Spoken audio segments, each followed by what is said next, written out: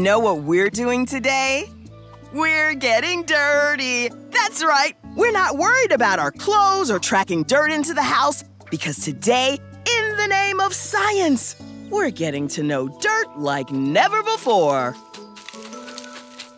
For Jester, dirt is where he can dig to hide his favorite bone.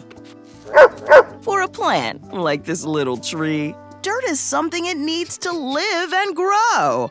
But to a scientist, dirt is something to investigate. And one way to investigate something is to ask an expert. Tell us, Mr. Worm, what is in dirt exactly? Okay, if this guy could really talk, he'd tell us that dirt, or as scientists call it, soil, is made up of a bunch of stuff.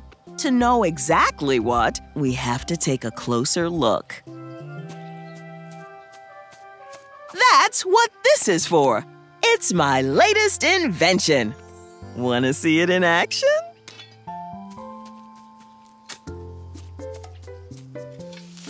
I pour the dirt in here, and the built-in computer shows us what's in it. Here it comes. See those tiny rocks? Scientists have a word for very small pieces of rock like these. They're called minerals. So what else is in our dirt?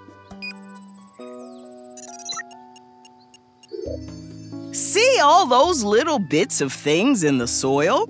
Let's have the computer show us where they came from. That's better. If you're a plant looking for a great place to grow, this is definitely the good stuff. Why?